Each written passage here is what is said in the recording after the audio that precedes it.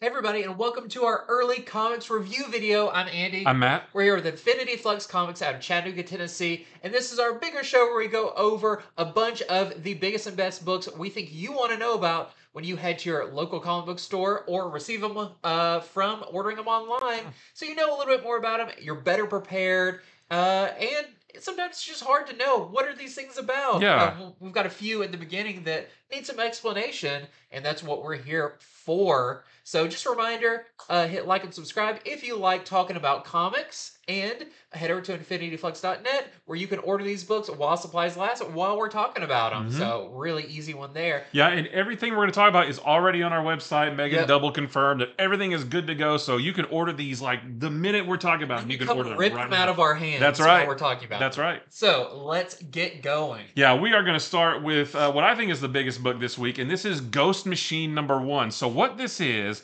a collection of previews, essentially, of some of the stories, some of the books that are coming from Ghost Machine, which, if you don't know, is a new kind of imprint with Image Comics. I think of Skybound. Robert Kirkman's Skybound has it's its own separate sort of little imprint, but it's under the Image banner. And now Ghost Machine is the exact same thing like that, but this is with Jeff Johns, Gary Frank, Jason Fabok, Francis Manapul, Peter Tomasi, there's and a bunch more. So there a whole bunch of these big time creators got together and started up this this Image imprint called Ghost Machine, and it's already got a whole bunch of books slated to come out, and this gives us a little tease on some of those books. So when you say tease, it's a pretty substantial bit, and it's not like these are pages they've ripped out of the stories. These are kind of little prequel stories to what's coming up. Yeah, each one is like 4 or 5 pages, and the good thing about this book is it's $4.99,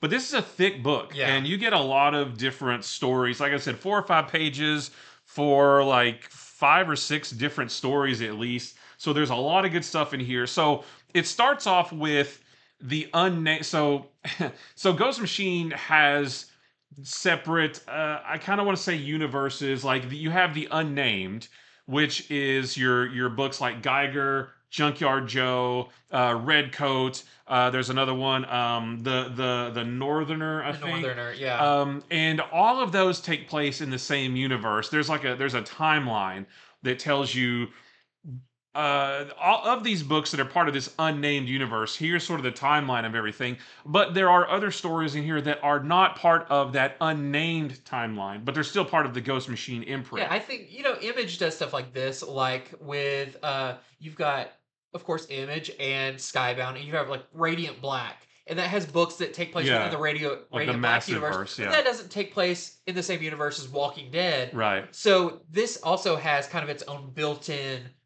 continuities and stuff that are cool, that it's easier to think of this like this is a new company and they've got these different lines that they're doing.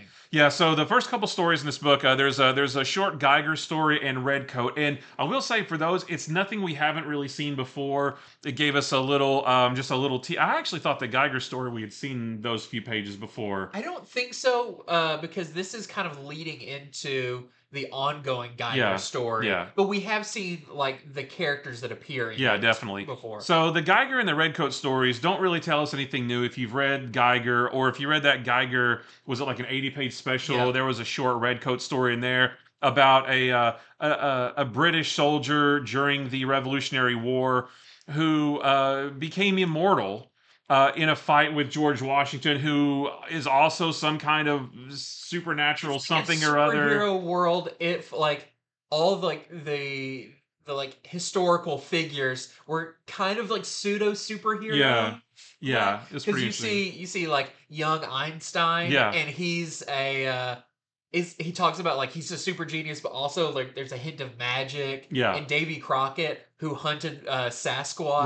Right. So there's always like kind of an X factor to all of the stories. Annie Oakley was part of that as well. So really interesting there, but not a whole lot of brand new stuff, I'll say, for those two properties. But Then it gets into what my most anticipated book out of all of this is, and that's Rook. And that's by Jeff Johns and Jason Fabok. Now, this is really, really cool. And I was interested in it when we just first heard about it, just Yeah. based on the visuals, because Jason Fabok's art is fantastic. But now that we've read this, we understand a little bit more about what this story is, and I'm double on board for it. So it takes place in the 24th century, and it takes place on a planet called Exodus, which is a terraformed world that where every aspect of nature, from the weather to the animals, it's all controlled by man, basically. But at some point along the way, the world engine failed, and so everybody who could leave, they left. And now the people who are left are trying to either save the planet or get off the planet. Yeah, they kind of thought the corporation that set all this up would be like, they're going to come and save us, Yeah, and they never they showed never up. did, and it feels kind of sort of post-apocalyptic, although there's jungles and stuff, so Yeah. not quite the same. Feels a little bit Mad Max, Yeah. because we're gonna get some crazy. Looks like there's some weapons and some vehicles and stuff, so it kind of has that sort of flavor to it, but not exactly. And it's all centered around these people called wardens who wear these special helmets, and we'll see some more close-ups here in a second. But these helmets give them the ability to control certain animals. Yeah. So the main character of the book, his name is Rook. He's a farmer. He was a farmer on Exodus, and now he's a warden. And he can control different types of birds, from rooks to crows to something. I can't remember what the other one was. There's a character called Swine who wears this big, like, He's great. he's great. He wears this big, like, metallic like pig helmet looking Yeah. thing. He can control pigs and boars. There's this character right here named Direwolf who can control wolves, and we get a little preview page Oh, the other of masks. other ones. Yeah. So And there's like a serpent one. and Yeah, there's a bunch of yeah. really cool looking. and it made me think. I'm an '80s kid, so it kind of made me think of Mask. Yeah. How they all wore special helmets that gave them certain abilities. Although the abilities in this is the ability to control certain animals. And I'm a '90s kid, so I thought of Bionicles. Oh, there you where go. they all have like the different masks, Yeah. and they can like switch masks, and it gives them powers Yeah. and stuff. So it was very, very cool. So it's a little bit. It's very sci-fi. There's going to be some action, some gunplay, some, like I said, vehicles and that kind of stuff. And not all the wardens. They're not like all on one big team. Like, Yeah. some of them are against some other ones. Like So they're- Rook and Swine are kind of friends, Yeah. but then Direwolf, she's like kind of they used to be friends, they used to like train together, but now she's off, and Yeah. you don't know if there's going to be some fighting between them. Yeah. It's very cool. Like, I don't know how good of a job we are explaining it, but it's very, very cool. Sci-fi, a little bit of Mad Max, a little bit of post-apocalyptic, on another planet, controlling animals. Like, it's very neat. I really liked Rook. And then there's another sort of section called Family Odysseys. Well, you did mention though, is between all of these, there's a who's who page. Oh, right. That's really nice. So you read the story, and if you have any questions or whatever, like the old traditional like DC who's who or Yeah. Marvel, you get the character, you get like their hair color, their Yeah. eye color, First appearance and whatever. what their powers are. and that's great. Like Geiger, we know, Redcoat, we kind of know, but there's even some characters in the Geiger part that's mentioned Yeah. that we don't see that are Right. new. Right. And the one it kind of explains like the relationship between Rook and Swine, Mhm. and that and each of the sections have kind of that thing, Yeah. which is really cool. Yeah. So there's another section called Family Odysseys, and there's two different books under this umbrella, I guess. And the first one I really like too, called The Rockefellers, written by Peter Tomasi, and the art is by Francis Manapul. So it looked great. Yeah. And this feels like the Jetsons mixed with Fantastic Four, but not with powers, but the science and adventure aspect, because they're a family. Yeah. And it's about a dad and his wife and their two kids, and the dad's dad, and their dog, and the dad's mom, but in a robot body. Like, and they're from the 25th century, but they discovered that their future was in danger, so they actually traveled back to 2024 in the hopes of saving their future and maybe even saving the world. But there is an organization known as Vertex following them around, so they're trying to blend into what is present day to us, but they're from centuries away. and they're all frustrated by the Yeah. technology and Like they have slow internet speeds and yeah, they can't agree on where to get food and stuff like that. And this wasn't this story anyway, it wasn't super action heavy. It's more about them being a family. They don't wear crazy costumes or yeah. anything like that, but the son does have like rocket shoes, so there's a picture of him sort of flying around in his Yeah. rocket shoes.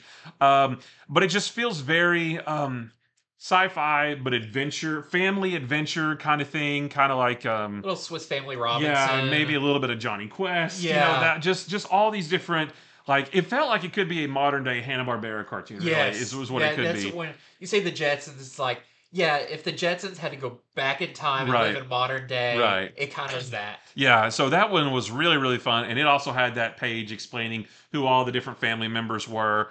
Then there's another story, another story called Hornsby and Halo, written by Peter Tomasi, and the art is by Peter Snejberg. And the story between this is it's centered on a young boy and a girl. They're both 12 years old, but they are in order to keep there's we just think they're like, oh, there are these two kids and they're going to go play baseball. But what it turns out is that the I should have written down their names. The boy is actually an angel and the girl is a demon, Yeah. basically. And to keep the peace between heaven and hell, there was a deal brokered between the angels and demons to swap the demon child of an angel family and the Yeah. angel child of a demon family. They swapped them, but they're on Earth for some reason. I'm not quite sure Yeah. on that. We didn't get all that much information out of that story.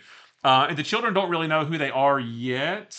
The girl kind of has, she She does like some fire she stuff. crosses her fingers and a little bit of flame comes out. And it says in the data page, it says that they will sort of exhibit some abilities when they hit And puberty. it's kind of, it's a nature versus nurture. It's like, Yeah, if they're raised by the other family, does that change them at all? right. Or are they kind of destined to be what they were born Yeah. as and Yeah, stuff? so and then there's some, a shadowy figure watching them. So And I feel like these two stories that are under this are a little bit more all ages. yeah. Yeah, there's a little bit of language, nothing heavy in the Rockefellers, but Hmm. in general, they're kind of dealing with like younger characters, kind of a young adult, teen, Right. tween Yeah. area. And then the last story that we get in this is a story called Hyde Street, Hyde, Hyde Street, written by Jeff Johns, and the art is by Ivan Rice. And I'm not 100% sure what this is yet. We don't get a whole lot of So this is information. really interesting because I kind of broke this down because at first I thought the entire thing was Hyde Street, and Right. I don't know if that's another kind of imprint, like how it was the Family Odyssey Uh-huh. and the Unnamed. So Hyde Street, that was actually broken up. It felt like a continuous story, but it was actually three separate things in it. So Hmm. we have one that is basically like setting it up where we have a movie producer Right. and he's kind of your like snide. He doesn't like the small town they're filming in, and Yeah. it's terrible. They can't even make a decent cup of coffee type thing. And a small Boy Scout comes to him and is like, "Oh, I can help you find what you're looking for," because he's kind of lost in this town. And it looks like this Boy Scout maybe is taking him to Hyde Street, which is kind of uh, a place where like a horror street type Yeah. thing. But what I Like didn't an Elm Street, like Nightmare on Elm Street. yeah, Yeah. but what I didn't realize is this is actually there is one called uh, Devour. So we see this. This is also it could be that they're all pretty much drawn by Ivan Rice. Hmm. There's one called Devour that takes place in the 80s Right. where a lady goes in and it's kind of about like a weird weight loss supplement Yeah. that is kind of iffy and creepy. That's actually a separate story that's going to be a separate book. Oh, it's gonna be a separate book. Okay, Yeah. because I noticed that I thought it was just like jumping back in time and because it's in the middle of the So story this is with what I that. thought was weird. So looking at the book, you can see the credits page. So Hyde Street actually is Hyde Street Amusements, Hyde Street, and Devour. Okay. And they're three different. Two written by Jeff Johns, and Devour is written by Maytal Shoot. And so I think those are going to be separate Okay. books. And when you go to the end of it, it gives you kind of a primer of books. And so you have like Devour, First Ghost, Hornsby and Hale, High Street, Rockefellers, and The Soulless. So okay. Devour and High Street are two separate books. Ah, So I didn't pick up on yeah, that. but it's kind of seamless. But I think it's really interesting Yeah. that we got all these different tones and everything. Yeah. And Hyde Street becomes very horror at the Yeah. end. I just made a couple notes on that when I said I'm not quite sure about this yet because I didn't really understand how it all fit together. But it gave me creep show vibes. Yeah. Because it did seem just kind of like a random story of something horrific happening to a Yeah. random person. So I very much liked And it. the art by Ivan Rice is Oh fantastic. yeah, it looked great. So I mean, I'm very much on board to learn more about it. But that's the one I probably understand the least out of this book. But especially Rook and the Rockefellers were my two favorites. But everything in here was really cool. So I know it sounds like a lot, but this isn't just like one story. You get like a few pages of a bunch of different stories to get you ready for when these full books actually do come out later in the year. In which the ongoing Geiger series and Redcoat come out March. Pretty soon, yeah. They're the first ones. Yeah. They're the first ones. And then Rook, I think, is maybe in the springtime or closer to summer. I'm very excited for that one. And yeah, so just a primer, just to show you a lot of the good books coming out under this new Ghost Machine imprint. And I'm on board. Like, so all that to say, basically, check this out. It's got first appearances. It even tells you kind of in their bios, like, this issue is their first appearance. It's basically everybody's first appearance except for the characters in the Geiger, in the unnamed universe. Right. And if you're looking for something new, maybe you're kind of like, well, I read Batman, I read X-Men or whatever. Try this out because, I was a big fan of like the Invincible universe. It had like Invincible, Brits, Capes, all of that. But that's not really around as much anymore. This is a great new world that you're getting in on the ground floor of. So pick this up and check it out. It's, for what you get, it's a great price for it. And there's a lot in here for $5. It's great that it gives you so many different stories that you could be like, okay, when these come out, I want to read this one, this one, this one. Yep. I love these sampler kind of pack type things. So pick this one up because I think this is going to be something really big. Some huge names behind it. Oh yeah, some of the biggest names in comics. Some of my favorite creators are all behind this, and they said in the back that there's more coming. Yeah. So there's no telling how much how big this will get. I should say. So we talked about it for a while, but that's to tell you like, hey, try this out if you didn't know what it was, because this is going to be awesome. Yeah, this deserved a little bit larger of a segment because there is so much in this. So to go with that, we have a bunch of variant covers. This is our A cover right here, featuring a little bit of everything. Yeah, Geiger, Direwolf in the middle, and then Redcoat over there on the side. And I don't even know what orders these are in. So this is just your blank sketch cover. You can draw what maybe will be in Ghost Machine one day. I don't know. All right, so we've also got, this is the one I pre-ordered. This is Rook. That's a good look at Rook, and you can see the helmet right there that he wears. Although I almost wish I'd got this one because it's so cool. This is Direwolf from Rook. You can see her helmet. She's got a couple of wolves there. Very cool. We have this one I like a lot. This is the Rockefellers, so that gives you a nice idea as to the tone of this book. Very fun, adventure, sci-fi. I'm looking forward to that one. Here is one with Redcoat from Brian Hitch. So here is the A cover, but foil, because everything looks better in foil, right? So that's the same thing, but just foil. We have one from Gary Frank with Geiger and his two-headed wolf. What's his Barney? Is that his name? Oh, I don't remember. His dog's name. Here's one with Hornsby and Halo. You can kind of see the gist there. And then here's one with Hyde Street, and yeah, there's the Boy Scout kid, there's the lady about the Weight Watchers supplement, and then there's this guy with creepy X-ray specs, which is going to figure in somehow. He does appear in there at one point. Yeah.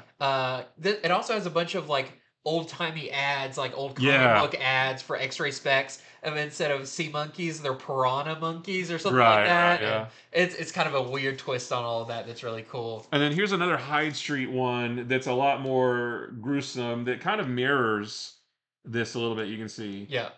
So yeah, there's two Hyde Street covers. So yeah, a lot of covers, a lot of material, lots to sort of pour over, but it's all really good, and I'm excited for all of it. Well, continuing on, I have a big one. This is Star Wars Thrawn Alliances. So, this is by Timothy Zahn. Jody Hauser did the adaptation with Pat Olive and Andrea DeVito, and this is an adaptation of the novel Star Wars Thrawn Alliances by Timothy Zahn. But this is great. This is, some of us have a harder time getting through the big, thick novels. Me. And the Thrawn books, especially, are pretty expansive. This is a fantastic way of consuming that. And in this is a super cool story. So this takes place during the time of the Empire, and Thrawn has been he's part of the Empire at this point, and Emperor Palpatine basically tells Thrawn and Vader, "Hey, there's a disturbance in the Force on the planet Batu, which is the place in Disney. I need you to go check it out." And of course, they're like, okay. So they head out on Thrawn's Star Destroyer. And on their way there, something happens and it's unable to make the full jump to light speed in the Star Destroyer. And Vader and Thrawn, you see throughout this entire thing, they're kind of back and forth of their leadership styles. And one kind of like being like, they don't know where to take command from, the people on the ship. Because like Thrawn will say one thing, then Vader will be like, "No, that's a bad idea," and they're kind of like, Oh no. I know either of these people will probably kill me if I don't do what they say." But this strange anomaly happens, and Thrawn has a lot of ideas of what this could be that causes this. But he comes up with a plan to get them to the planet, and it seems like it's maybe tied to something in the past, which is where the other part of the book takes place. Which during the Clone Wars, Padme goes on a mission to a planet and goes missing. And so Anakin follows up. This is kind of episode 3, Anakin, or Clone Wars Anakin, follows up on this.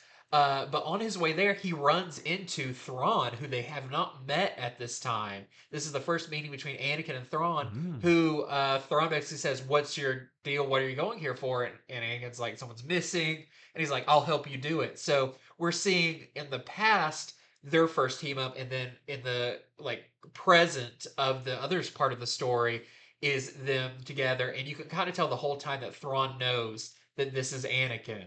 Oh, And okay. the way he's manipulating him and playing him. And it's going to be a really cool series of seeing the back and forth between these two storylines and how these characters interact. And maybe what in the past affected what happens in the present. So, great story. This is a dense one. I think it's oversized. I really, really enjoyed it. So if you're looking for some more Thrawn stuff, if you saw him in Ahsoka and you're like, what is his deal? Yeah. This is a great way of kind of getting you caught up on his, what's his history in the Star Wars universe. This does follow up. There was a previous Thrawn series from quite a few years ago that took place that adapted the first book, but you could jump into this one without having read that, and it's no problem at all. So that is Thrawn Alliances #1. It's just super cool. Thrawn is such a great character. And we've got some variants for this. So we have this, which is the Clark variant. I really like this one. It is kind of a promo image, but I just think this looks awesome. So this is just called like the promo cover with Anakin and Thrawn. Yeah, that does look good. Back before he was Grand Admiral Thrawn. We have also this one, which will not last long. This is the 1 in 25 Renaud variant. We're selling for $45. I love that. It's so cool. Yeah. All right, so next for me is Titans Beast World Tour Star City. So I think this is the last of the quote unquote tour books, the last of the tie-ins. And really, this has been a great crossover because the tie-ins have only been one shots. There's only been 4 of them. Yeah. And then the Titans book too. But this one I will say is my favorite of all of the tour books so far. So this one we get 3 stories, just like all the other ones. In the first one, Ollie and Connor, they are fighting some beast people in Star City when they come across a graveyard where some of the bodies have been like exhumed from the grave and stolen, and they track those bodies down to the aquarium where this duo known as the Resurrection Twins, and I think this is the first appearance. I thought they were in Superman.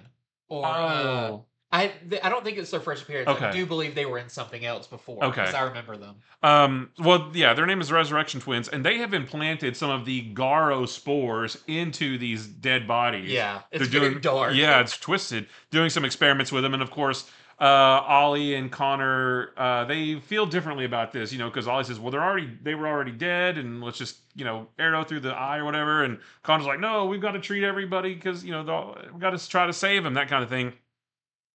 There's another story with Black Canary and Red Canary, who we haven't seen in a while, trying to help some people out in the city. Red Canary, though, is still very unsure of herself. She's very inexperienced. She does the best she can, but she's still just very not confident. So Black Canary has to sort of give her a pep talk and helps her feel more sure about herself. And then there's some other things that happen with Black Canary there. And then there's another story where Stargirl and Red Arrow and Huntress take on a beastified Alan Scott and Judy Garrick, who Jay Garrick's daughter, who we are reading about in the Jay Garrick miniseries.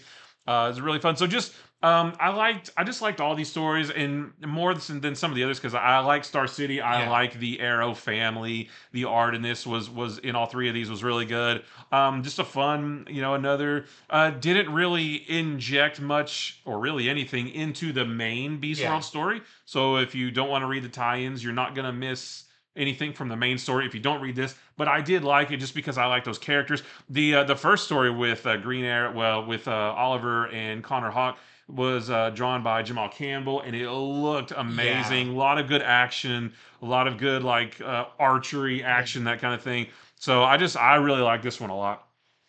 So there's our A cover right there, and then we have this one.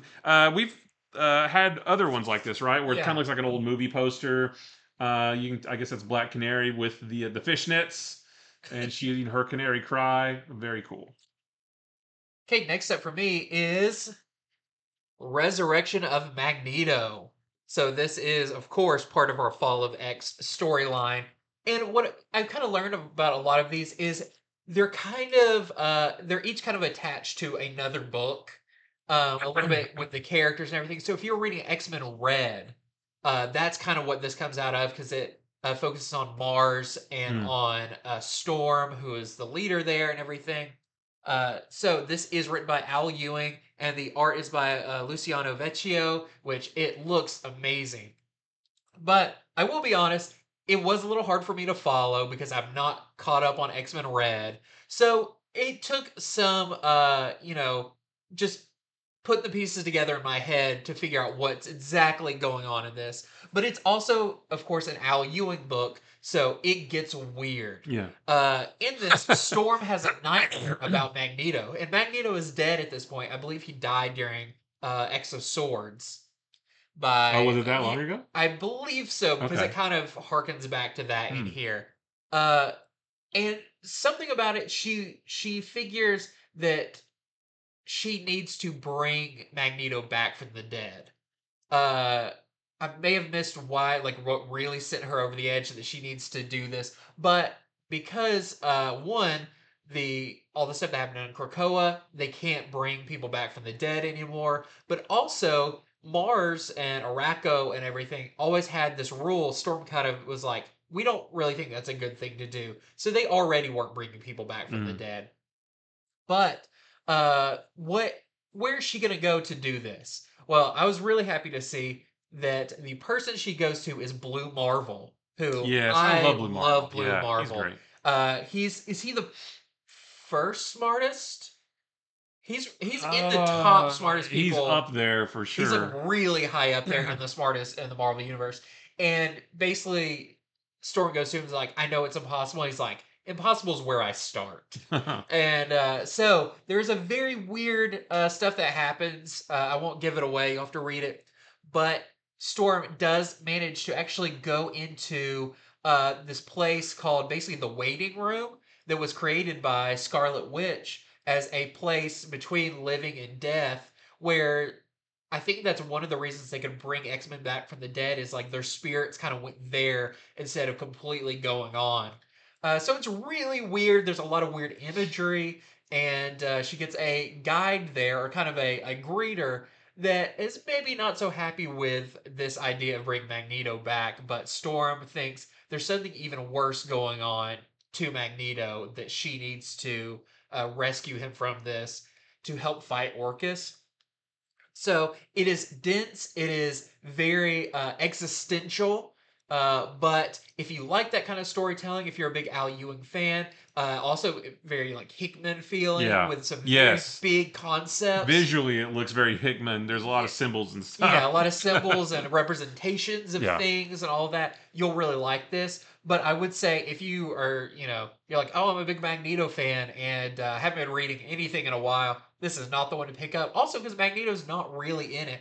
It's more of the search to bring him back. Yet. Yet, there is a pretty significant page with him on it.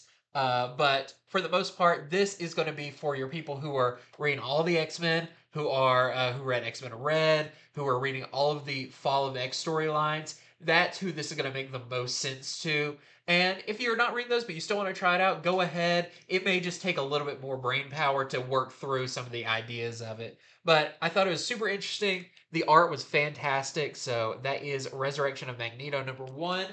We've got some variant covers for this one, which of course we've got this awesome John Tyler Christopher Yeah, that looks great. negative space variant. Magneto's one of my favorite X-Men characters, so I love anything around him. We've got this awesome foil Baldion cover.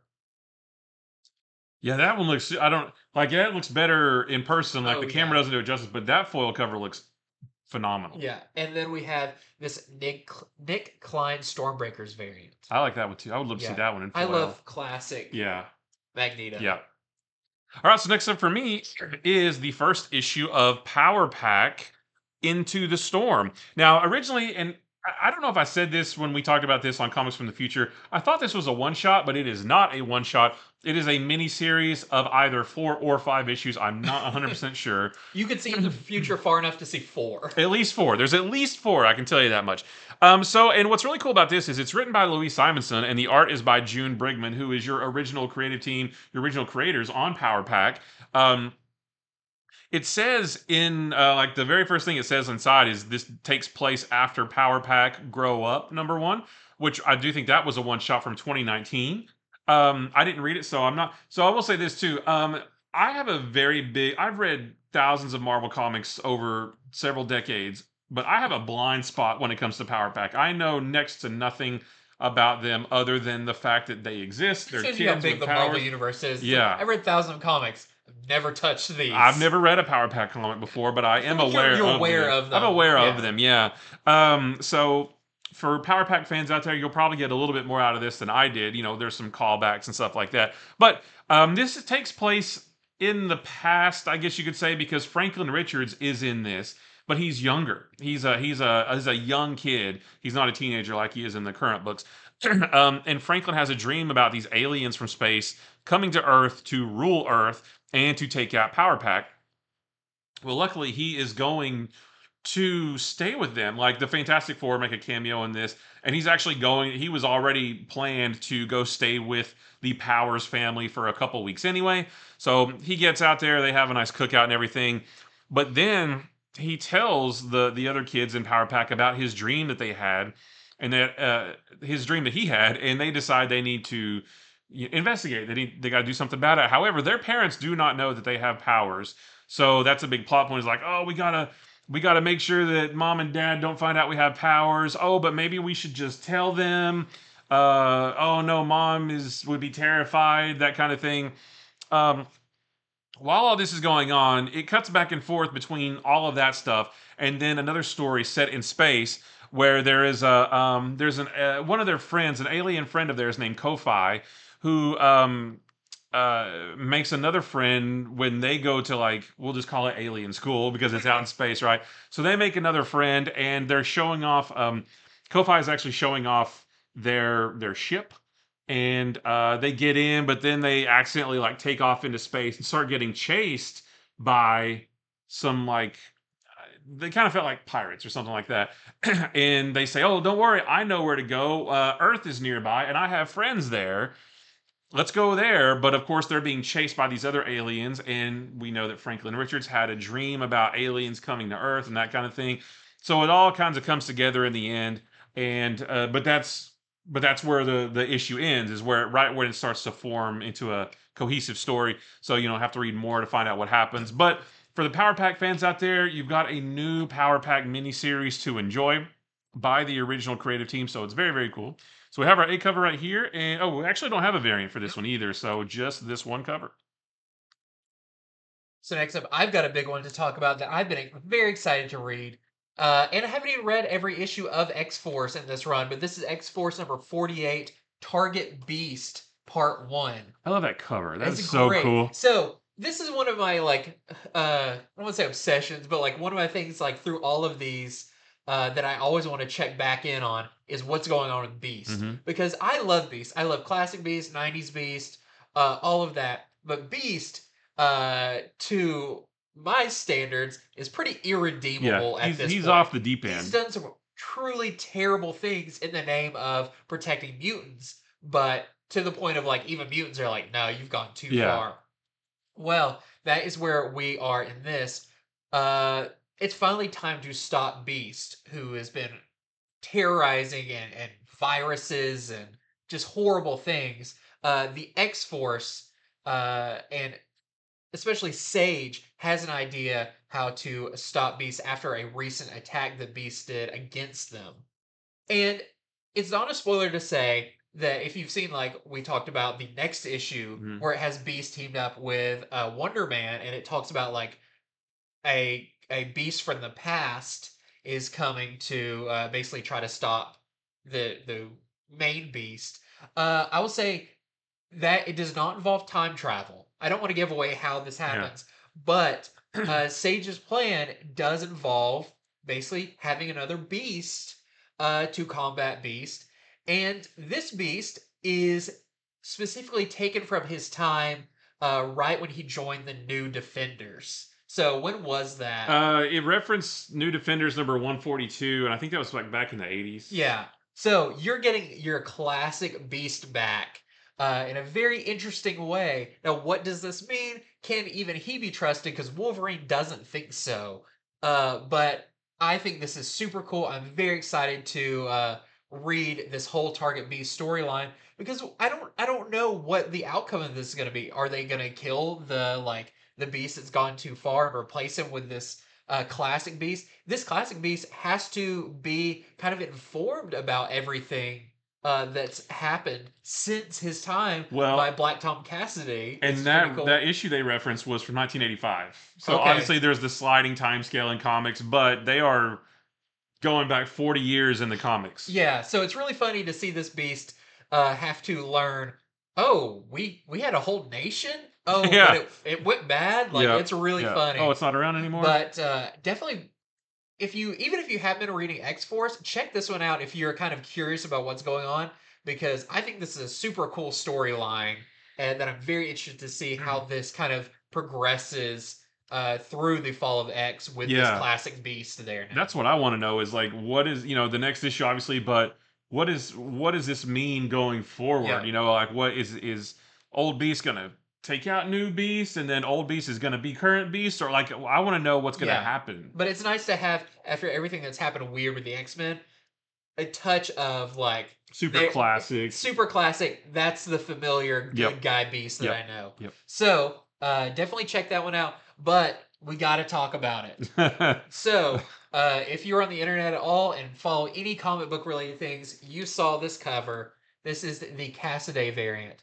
I am not going to say much about it other than what do you think about it? What is the story behind this? I haven't heard if there's any updates of this cover, but it reminds me, if you think about the classic Liefeld Captain America barrel chest cover that everyone has an opinion on, Yeah. and now everybody wants because it's such almost a meme. It's an iconic cover, and I think this one will end up being that way too, but for the wrong reasons. Yes. But there's a lot going on here, especially even if you look at it in person. So if you want a piece of comic history, pick up this variant for X-Force and let us know in the comments, what do you think about it? It'd be great to hear. Yeah, like the Liefeld cover, it's going to go down in infamy, I think. Yeah. Oh, remember that?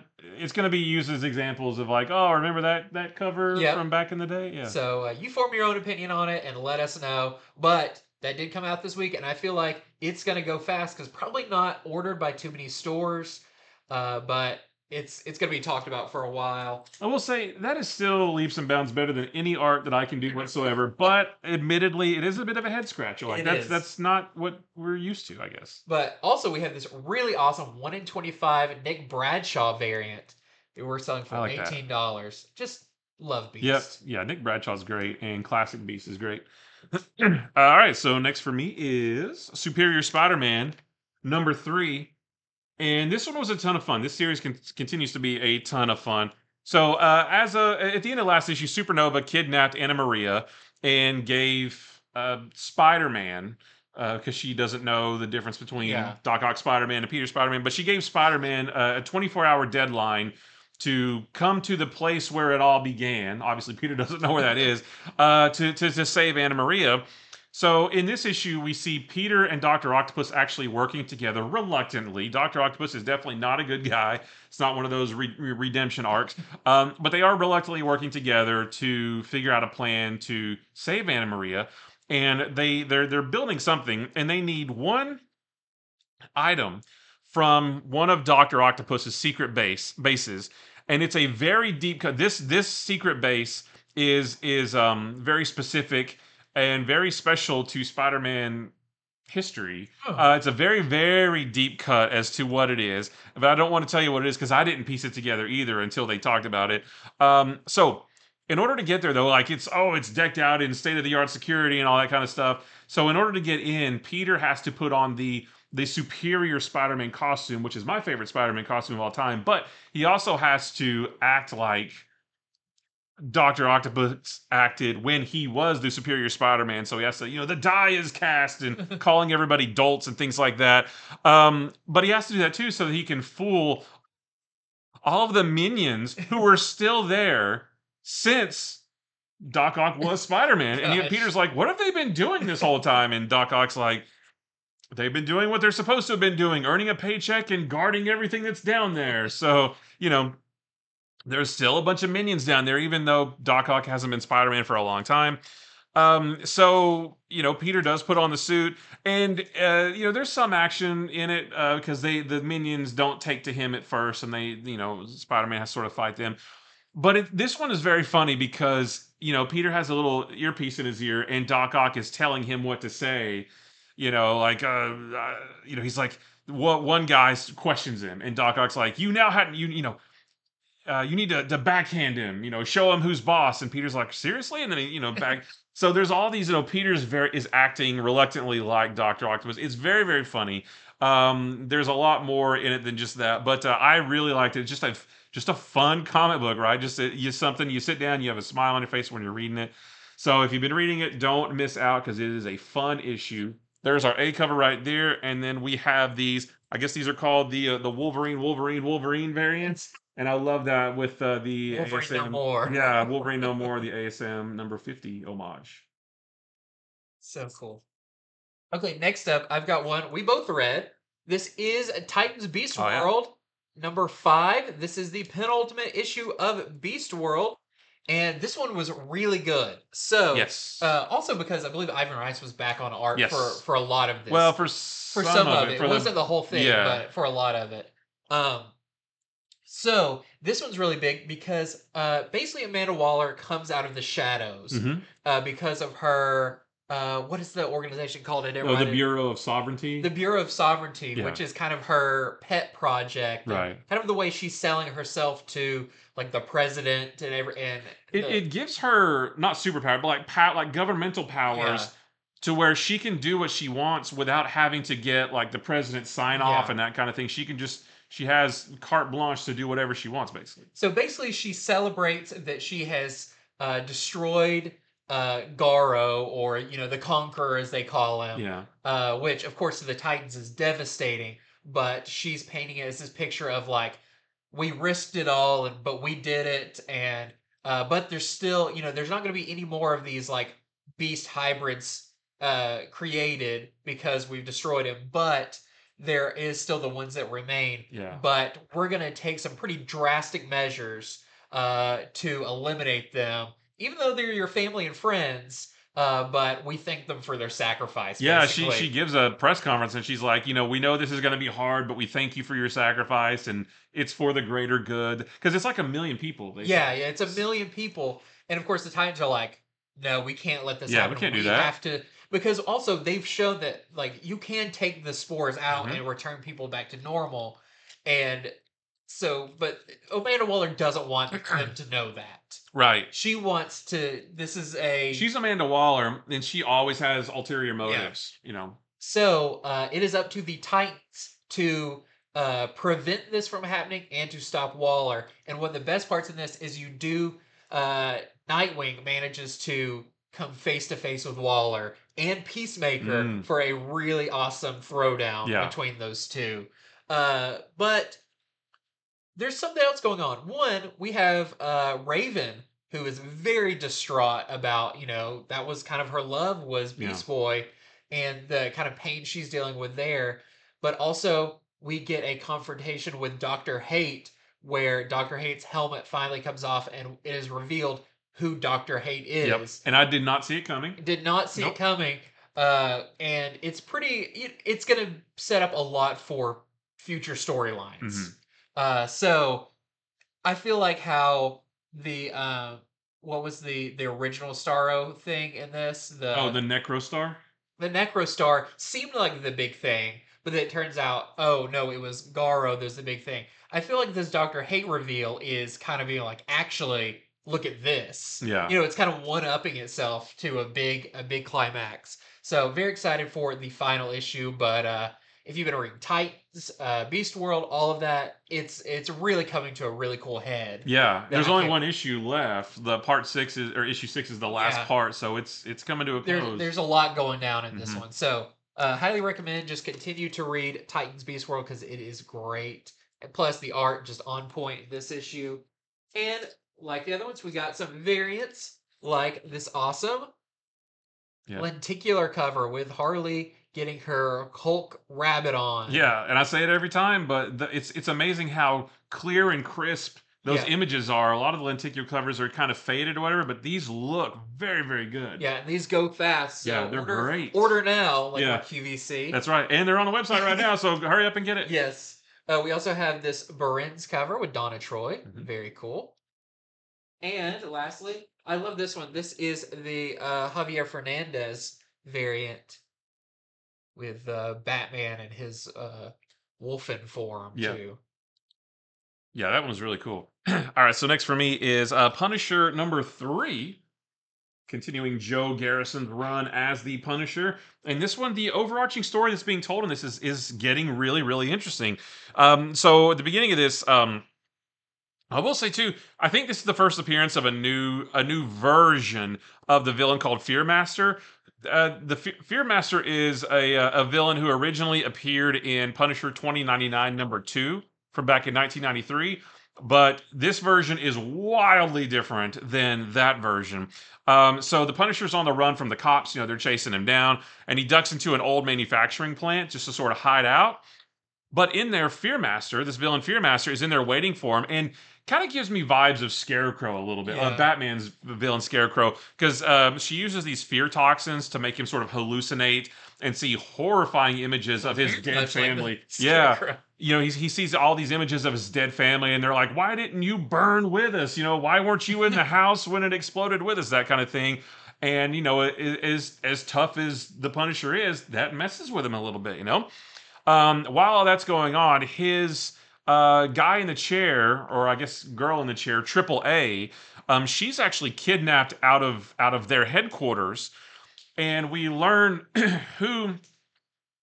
we learn who takes her, and basically, well, not who specifically, but like the organization that takes her, the organization that put out the hit on, I guess, his wife, as we found out last issue.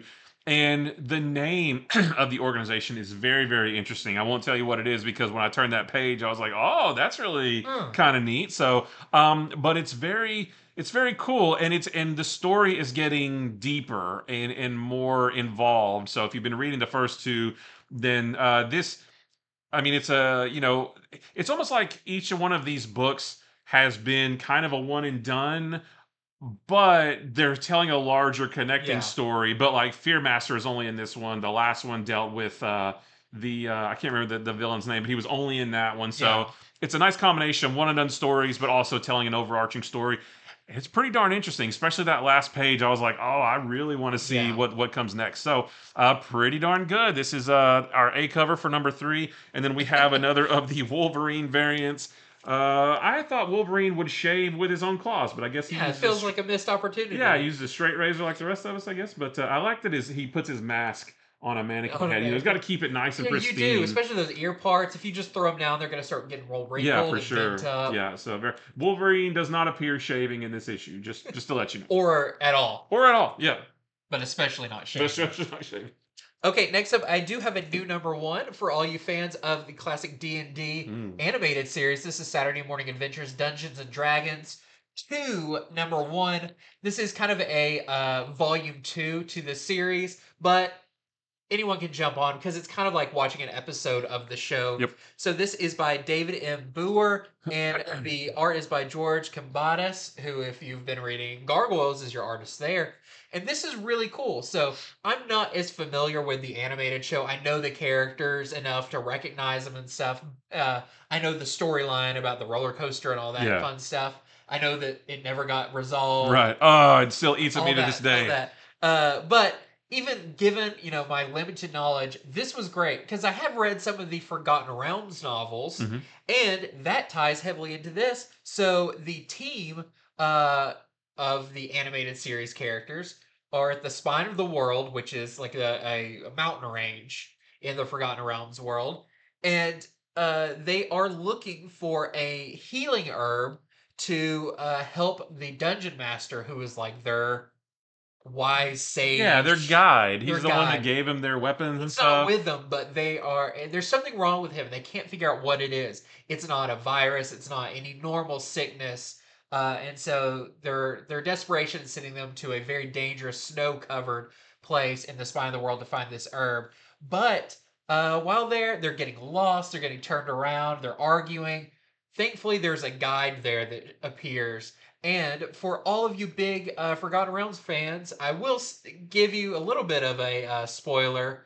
That is Driss Duerden, who is like the biggest character from the novels and Okay. everything, the Dark Elf, makes an appearance in here, which is really awesome to see these characters interact.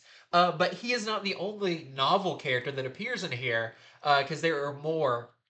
As they realize that this herb is not going to do, it helps for the sickness for a little bit, but they're going to have to find something better that works. And Driz says, "I know there's someone on the Sword Coast that can help him out, but it's a very dangerous place. It's a very pirate infested place, so you got to be careful. I've got someone I know who's going to be there to help you, but you need to be careful." So they're going to go on this journey. They end up there right away, but something else happens where what's his name? Bobby gets in a disagreement with Sheila, Bobby the barbarian. Yeah.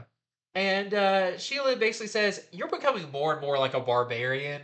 That's not cool." Bobby gets mad and leaves. Now he is lost out in the city of pirates. They're going to have to get him back, make sure he's safe, all the while trying to find the cure for the dungeon master. It's a good time. Yeah. It's a really good time. It's such a fun story. I love reading these just like light adventure, not drown in any kind of continuity. Like if this is your first time reading these characters, you'll get the hang of it right away. So just highly recommend this one. This is Saturday Morning Adventures Dungeons and Dragons 2. I don't even think it doesn't have a subtitle or anything, but definitely pick this one up if you're a fan of any of the stuff I talked about. Yeah, what's interesting is, I grew up watching the cartoon on Saturday mornings. So I'm somewhat familiar with the characters from what I remember, but I don't know any of the Forgotten Realm Yeah. stuff at all. So I would have picked up on, oh, that's Bobby and he's got his glowing club and all this Yeah. stuff. But when it comes to the big villain that you mentioned, like that would have been lost on me Yeah. completely. But that I want to go read that because I loved the cartoon as a Yeah. kid. I want to get more of All that. those Saturday morning adventure books are great. They're great. Yeah, they're awesome. The Ninja Turtles and Judge. Yeah, it was Yeah. great. All right, so next for me is Daredevil Black Armor #3. This is the next to last issue of this awesome miniseries. There's actually not a whole lot to say about this book because it's just a big bunch of fighting, which has been what's great about this whole thing. There's nothing wrong with that. Yeah, nothing wrong with that at all. And the art is great too, but it's a lot of action, which is very, very good. So Matt's been kidnapped by Baron von Strucker, taken down into the tunnels, where a lot of other people have been taken down into tunnels and being held against their will. And they're being forced to fight against a group of supervillains. Maybe some like B and C list villains. You've got like Tarantula, you've got Lady Deathstrike, and some other ones that I know have been around before, but I can't place their name right now. But you've got this big group of villains versus this group of just like civilians. Yeah. And, but luckily they have Daredevil on their side. Of course, they don't know that they have Daredevil on their side. But, Matt comes up with a plan to get them out, but obviously it's easier said than done. I don't know. That's it. I mean, and then there's from there, it's just a lot of fisticuffs. Seeing Matt Daredevil take on all these different random villains, and seeing some of the civilians take them on as well. I don't know. That's it. It's just a bunch of fighting, but it's really good. It looks great. It's super duper fun. I have very much. This has been one of my favorite of all of these back in the 90s era miniseries that Marvel has done. This has been one of my favorites by far. So if you've been reading it, don't miss the third issue because there's only one more after this. So there's our A cover right there. Great time to be a Daredevil fan. Yeah, it's a great time to be a Daredevil fan. And then we have this very cool Kevin Eastman Daredevil versus some ninjas. The Foot Clan. They keep teasing us. It's like, we're right on the cusp of doing a Daredevil Ninja Turtles. Maybe with this new Ninja Turtles, Jason Aaron stuff, maybe we'll get Daredevil thrown in there. Okay, next up is I told Matt earlier, I think this is one of the best comics coming out. That's my hot take. I like it. The Holy Roller is fantastic, and it continues to be great with this issue number. I wrote down issue number 3? 1. It's issue number 3. Yeah. I was on a number 1 kick on my iPad. But what I love about this is it is definitely decompressed storytelling in the great way. Like I said, the previous issue probably could have all taken place within like a 20-minute time frame. This one is very similar to that. But it's cool because after the events of the previous one, Levi, our main character, after he, in self-defense, fought off the people who invaded his home. He fought them off with a bowling ball. He is now in jail. Oh. And his big loud mouth gets him in a lot of trouble, even in jail, where he says some stuff that gets him beat up even in jail. That's really funny. Also, Levi attempts to he does get out of jail, but he attempts to, like, this town is so messed up. I'm going to take me and my dad and my friend and everything. We're going to leave.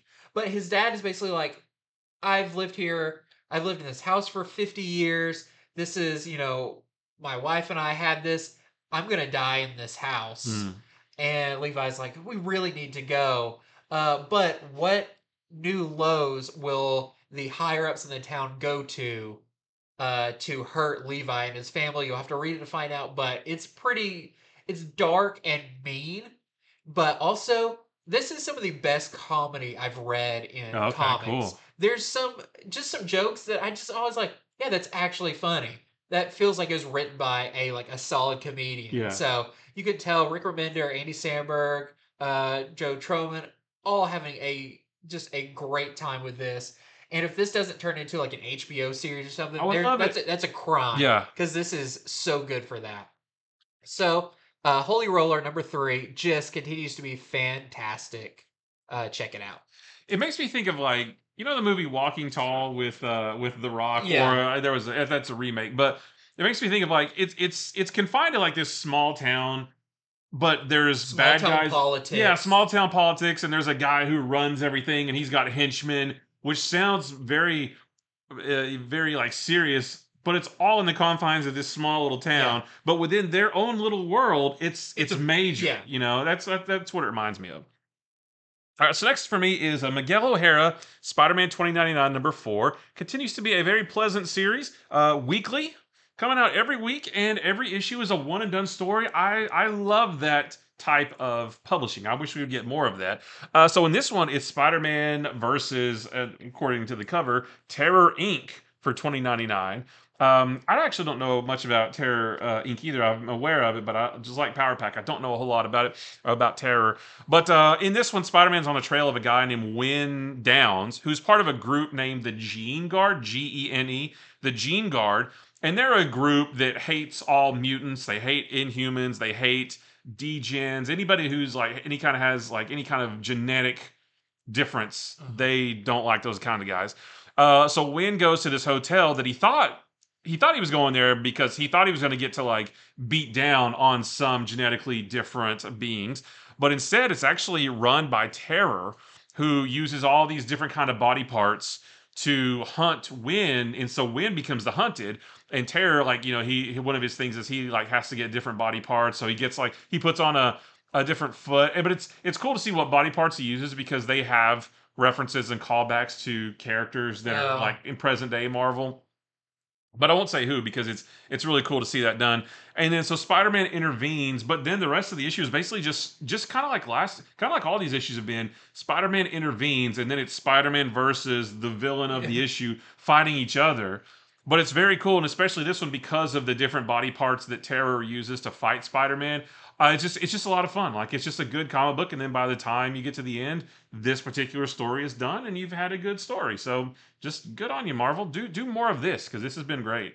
So we have our A cover right there. Nice homage to Amazing Spider-Man 30 something. Where he lifts the How dare you not know exactly the off the No, top I of think your it's like head. 32 or something. But then we also have this cool variant by Klaus Janson. I like that one quite a bit. And then we have this cool 1 in 10 Campagna design variant that we're selling for $10. And that is Terror right there. Okay, next up for me, I've got Power Girl number 5. I really want to read this issue because this is a Streaky focused issue. Streaky, the super cat, who, of course, is Power Girl's cat. And this one just feels like one of those classic animal tales where after Power Girl falls asleep at home, Streaky goes out, dons his cape, and flies out. I don't know if Streaky's a boy or girl, but Streaky flies out to help the neighborhood. And Streaky finds out that some pets have gone missing. There's a lot of missing pet posters and stuff. So Streaky uses their superpowers, their very Superman powers of listening, and can determine where these missing animals are, and goes to fight the criminal and save the pets. Now, what's funny in it is there is dialogue, but you can't understand it because all of the speech balloons have cat ears on them. Okay. So it means like that's what Streaky's hearing. Okay. And so it's kind of just gibberish until the end because there's kind of a setup for the next issue at the end. But this is a really fun kind of one and done story about Streaky and what the pets do at night type thing, secret life of pets and everything. But super fun. The art's by David Baldeon, which is great. A lot of energy and stuff. So just recommended if you like something fun like that. Is Power Girl number 5, the Streaky issue. We also have some great variants for this. I believe this is Jeff Spokes. Yep, got the Jeff Spokes variant. Power Girl at the gym. We have the Raza variant. And then we have this 1 in 25 Danny variant that we're selling for $25. All right, so next up, I've got Green Arrow number 8, and we are Oliver Queen's back on his real Earth now. We're more street level stories again, and in this one, he and Connor Hawk are searching for Roy Harper because he realized he was missing last issue, so they run afoul of Onomatopoeia. That's a fun character. Yeah. So in this one, Onomatopoeia appears to have killed Oliver Queen, and Connor Hawk sort of tracks him down to get revenge. I can't really tell you too much more than that without spoiling the twists and the ending. But I will say we do learn that Onomatopoeia is working for Brick, and there's a little bit of an Amanda Waller factor in there too as well. So she's got her little paws and everything right now. But everything is not as it seems with this issue, is what I'll say. But I don't know, it's just fun. This one focuses more on Connor Hawke, and he's great as he tracks down Onomatopoeia for allegedly killing Oliver Queen. It's just another great, solid issue of Green Arrow. I'm so glad this has been promoted to an ongoing because I want this forever. So we have our really cool A cover right there. We have this really nice Alan Qua variant. I wish this was the one I had pre-ordered because that looks so great. Oh, and that's it. That's the only two. Well, the last one for me is Marvel's Gods #4. So let me give you a detailed, in-depth review and description of what it is. I Good can't luck. do that because it is a dense and odd book. Now, I'm looking forward to when it's all over to kind of look back on it and, Yeah. and piece it all together. This one we do learn about a character named Robert that we kind of saw something pertaining to him in an earlier issue. Where he's forced to live inside of a box and just learn science by Go get in that box and learn science. yeah, by the in-betweener, and then later he's released and he goes and works for AIM.